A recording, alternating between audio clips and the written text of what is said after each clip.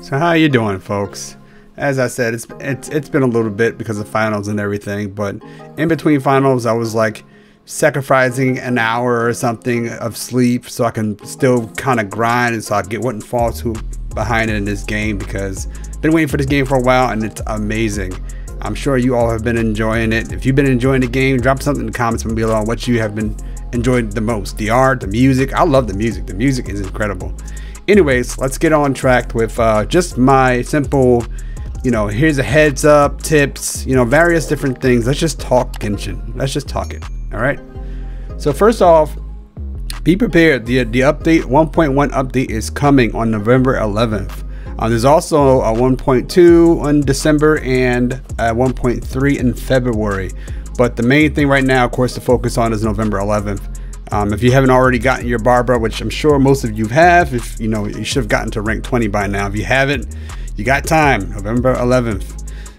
It states on Forbes that a new event will launch called the Unreturned Star, but we don't know what that entails. So most likely, just a brand new event in the store that we can get some cool new goodies, new characters. I know I'm aware a little bit of new characters coming, so that's kind of leads into one of my other tips, is to basically just, if you have a current team right now that you're really comfortable with, like me right now, I'm comfortable with my team. I have no real reason to actually push for any other members. Start saving up your gems, your primo gems, so that you can use it when an update comes on the new characters that'll be boosted in wishes. Just start stacking them up, so this way when it comes time to the new update, you can just slap a whole bunch of primo gems. You don't really have to spend money because you saved the whole bunch of gems. It's 1600 per wish, per 10 wishes. So just do that. Just start saving them up. That's a big thing. Don't unless you're trying to use them for some people like to use it to basically restock their risen, which I don't recommend, because just do the dailies and do your daily amount. If you're really trying to push hard, then fine, use your primo gems, but I really don't recommend you use your gems. I suggest you just wait for the 1.1 update in November so you can have a whole bunch of gems to use on wishes on the new stuff. Also, start buffing up your statues of 7. Start finding all your Animos and all your Geo Osulai, so basically you can get that max stamina. Right now I have both my statue of 7 basically maxed out at rank 10, so basically I have 3 stamina bars, so I can run a lot, I can swim a lot. It's extremely convenient. So there's a total of 66 Animos and 131 Geos. So anytime you see the white little cross on your map, definitely try to find some way to get it, so this way you can increase your stamina bar. Also, heads up, to help with that, the folks over at Map Genie have created an online interactive map that you can use, that you can use to pin down stuff. You can use that other people have pinned down stuff. People have already put down all the locations of chests, all the locations of all the Animos and the Geo Osulais, all the locations of herbs and massive materials you need for stuff or to send, quest locations. I mean, this site is a gold mine, and shout out to Map Genie and everyone over there for taking the time to just make this interactive website for us. It's a must go to. Abuse it. I abuse it. It's kind of one of the ways I was able to get around and find things. Also, do not forget to always do your dailies. I know some of the stuff may be redundant because you might have heard it from someone else's channel, or you may be already doing it, or you may not have heard it at all. I'm doing this for one of my good friends and brother, Eric. I mean, I know he knows some stuff already, but he's wondering, like, how am I leveling up so fast my adventure rank? Well, this is how I'm doing it, brother. So anyway, yes, always make sure you do your dailies. They give tons of adventure XP and various other things. Also, make sure after every 8 dailies you do, you get a daily key, of a story key. Eventually, and when you hit, I believe, adventure rank 32, you'll unlock to where you can actually do an extra story, but you need an actual daily key, and you get a daily key at every 8 dailies you do, you get a key.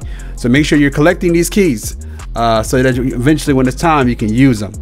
Abuse your adventure book and your battle pass. So I mean, if you don't have the battle pass, the main, you know, I think they give you, actually no, there's two different prices, but if you can't afford it, then hey, you can't afford it. But if you can, get the battle pass, because there's some great stuff in there that you get as you play, and it's just another way you can enjoy the game, you know what I mean? So just give that. Abuse your adventure book, because it shows you what bosses are available, it shows you what, you know, what dailies you can do, also whatever things you can do to earn more XP for your adventure rank. So abuse your adventure book as well. Next, you need to be constantly cooking. Cook. Get your your chef hat on and constantly be cooking different meals. Different meals do different things. Some meals heal, some meals will increase your stamina. So if you're out there flying or you're out there swimming and your stamina is about to end, there's certain food you can eat that would immediately increase your stamina so you can keep going. There is food that increases your crit rate, your attack rate, your defense. And there's times when, depending on what you eat, it will actually save you from losing against a freaking world boss, and it will almost carry you through a world boss depending on what you eat. It's just way too powerful to not be doing. So if you're not cooking, you're wrong. Definitely cook. Also, the ingredients, make sure you're going to both different towns to basically go to the general goods stores. They have a lot of the ingredients that you need, so go to those stores and get those ingredients. And also make sure you're cooking extra ingredients you need in the actual cook shop. But definitely cook. Also, another tip for me directly is nighttime chest hunting. So when you start looking for all your like common chest, your exquisite chest, and all your chests so you can get the chest achievement, I find it, chests are easy to see during the day, of course, but I find it even easier to see them at night.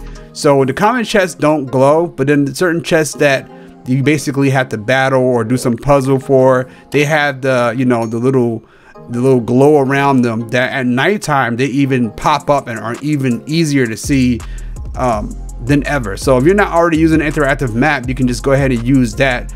Take your time, turn your time to nighttime, and this way you can actually see your chest even better.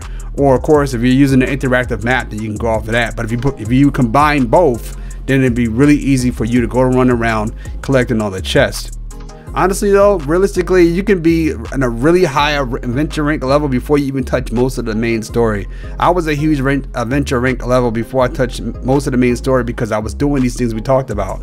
I was exploring, I was opening chests, I was, you know, fighting different monsters in dungeons, and then all these different things. You know, also I opened up, you know, all the statues of the 7. You know, I went and got all those things, so I got max stamina. So by doing all these things, before you know it, and you're just constantly moving and using an interactive map website, before you know it, you're like, holy cow, man, I just jumped mad levels in adventure rank. Yeah, you'd be surprised when you're not focusing so much on the number and you're just trying to get these things done and open up all the teleport points and stuff like that. You'd be very surprised how much you will grow. And then of course, after you get to a little point to where you're like, okay, I'm tired of just going running around and collecting chests, I'm a little bored of this right now, then you go play a story mission, and this way the story mission will kind of give you some little entertainment and stuff. And after you've done a story mission, then you go back to your grind and looking for more chests, you know, finishing your statues of 7 and stuff like that. And this is how you mix it up and keep yourself entertained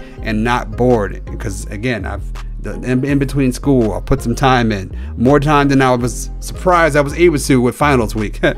But these are the various things that I wanted to bring up, you know, and give you guys some little tips real quick. And just, I love the game. The game is amazing.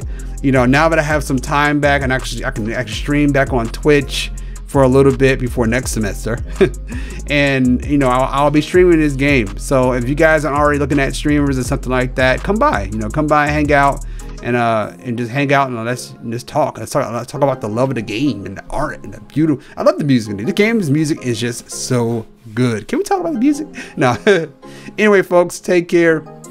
Also, we got our Tokyo Treat box for the month of October, so that'll be the next video upload that we and Tiffany did the unboxing for the Tokyo Treat box for October. So be looking out for that video. But take care, folks, and I'll see you soon. KupoMagic out. Peace, MogNet.